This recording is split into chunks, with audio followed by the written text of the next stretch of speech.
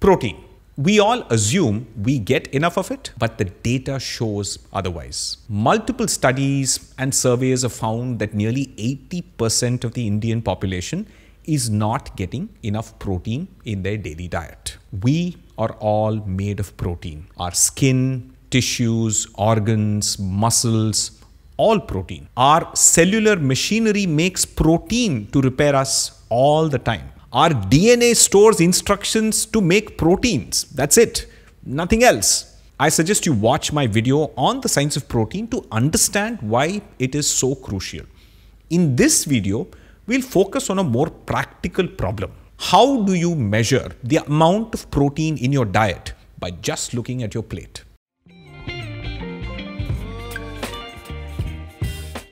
Because unless you have a sense of how much you are eating, you won't know how much extra you need to eat to stay healthy. Step 0. If you have specific medical conditions that require you to be on a low protein diet, listen to your doctor. Don't take advice from social media, including this video. Step 1. Get a sense for how much protein you need in your diet. Let's keep it simple. Start with 1 gram of protein for every kilogram of body weight. In this video, I'm going to assume 60 kgs as a reasonable average weight. You could be less or more than that, so adjust appropriately. A 60 kg person who does not do any heavy exercise or regular running, cycling needs 60 grams of protein per day. If you do exercise, you need more. And also assume 120 grams of protein a day is the upper limit for a 60 kg person unless you're a bodybuilder. Step 2. If you eat 3 meals a day, try and get 20 grams of protein per meal. If you eat 2 meals a day, try for 30 grams of protein per meal. Step 3. Now that we have our goal in mind, let's start counting protein. We will start with the obvious sources of protein. Meat. Assume 8 grams for every piece of chicken, pork, beef or mutton that you are able to eat. Not very tiny pieces, but a piece that is just below what might be too big to fit in your mouth. Think of the size of one piece of chicken tikka. If this is fish, assume 6 grams per mouthful. Then let's get to egg. Very simple. 6 grams per egg. So a 2-egg omelette, 12 grams. Then we get to paneer. For every cube of paneer, assume 4 grams of protein. So if you eat 5 pieces of paneer tikka, that's 20 grams of protein. But if you use a small cube size, then use a smaller number. If you drink a small cup of dahi, curd, raita, that's 3 grams of protein. So that's animal protein. Now let's get to plant protein. A common confusion is that when you Google for protein content in dal, chana, etc., you get the values for the uncooked dal. So when you see 38 grams of protein for 100 grams of soybean, that is raw soybean, and we can't digest raw dals. When you soak and cook them, they absorb water, and that makes up most of their weight. So if you eat a cup of cooked chana, that is 6 grams of protein. But we often eat dal, rajma or chana in a gravy.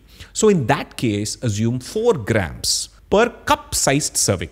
A cup of dal, a cup of sambar, etc. Again, if it's too watery, count less. If you eat tofu, which is made from soybean, treat it like paneer. 4 grams per mouthful piece. Now let's get to your staple foods. People often forget that there is protein in rice, wheat and millets as well. To keep things simple, if you're a rice eater, add 5 grams of protein for each meal. If you don't eat that much rice, maybe use 3 grams. People like to claim that millets have more protein. They do, but you won't eat as much millet as you do rice. So there is no meaningful difference. When it comes to wheat, assume 2 grams of protein per chapati and 2 grams per slice of bread. If you eat upma, which is made of suji, assume 5 grams. Assume 2 grams of protein for each idli or homemade dosa. And finally, vegetables. Even they contain small amounts of protein. For every cup-sized serving, add 2 grams of protein. Some broad disclaimers. People don't measure their food with weighing scales, and cup sizes vary widely. So when it comes to protein, if you're doubtful when you're counting, use a smaller number. Eating extra protein is always good for you. So let us summarize all this in a single table.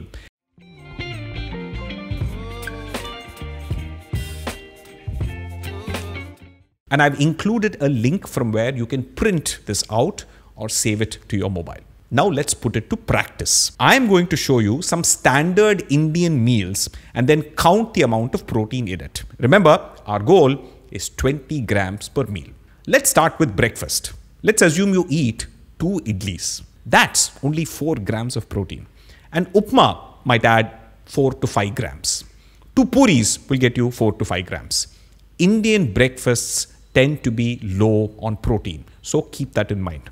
What about a biryani meal with raita, with 1 chicken piece and 1 egg? 5 grams from rice, 8 grams from chicken, 6 grams from egg, 2 grams from raita, 21 grams total. So that's enough protein for a meal, but keep in mind, it's also a lot of calories from carbohydrates and fat. Now, let's consider a typical thali from South or East India. 5 grams from rice, 4 grams from dal or sambar, 1 fish fry, 6 grams of protein, 1 vegetable side dish, 2 grams, 1 cup curd, 3 grams, 20 grams of protein.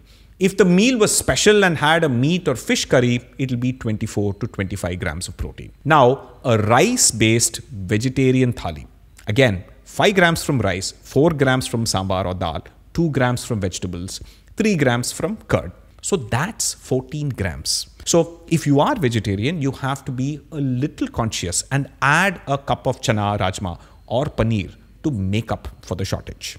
Now let's see a North Indian thali. 3 chapatis, 1 dal, 1 sabji, 1 cup curd or dahi. So 6 grams from chapatis, 4 grams from dal, 2 grams from the sabji and 3 grams from the dahi. 15 grams of protein. So add some paneer and you're good to go. And finally, sometimes people don't have the time to cook 4 to 5 dishes and will eat something simple like dal or rajma chawal or roti dal. A meal like that will approximately get you 10 to 12 grams of protein. A few practical tips. It is not that hard to get protein from your food if you eat many different things. If you're vegetarian, you need to be a little more mindful. That's all. A cup of curd is very practical at every meal. But in many cases, eating paneer and chana in every meal may not be practical. Paneer comes with a lot of fat and chana rajma can cause bloating. And you may not like the taste of tofu. So science-based nutritionists suggest that you can use a supplement like whey or plant-based protein powder to make up for any gap you might have on a daily basis. A typical cup-sized serving of protein powder is 25 grams of protein. If you're someone who only eats twice a day, then getting 30 grams of protein from every meal might be tough. So go ahead and supplement. In conclusion, this video is primarily aimed at normal, average people who may not work out in the gym 5 days a week and want to make sure that they are getting enough protein for basic body maintenance. A 60 kg person needs 60 grams of protein. More is good. And if you work out, more is necessary because exercise damages muscles and muscles are made of protein. And vegetarians and vegans can get enough protein with a little bit of conscious effort. If you want to simplify your life and not break your head, these are the 3 easiest ways to hit your protein goals. 1. Add 1 or 2 eggs to every meal. Dead simple. 2. Add a cup of curd, dahi, to every meal. 3. 1 cup of whey or plant protein powder on days you are not eating protein-rich foods.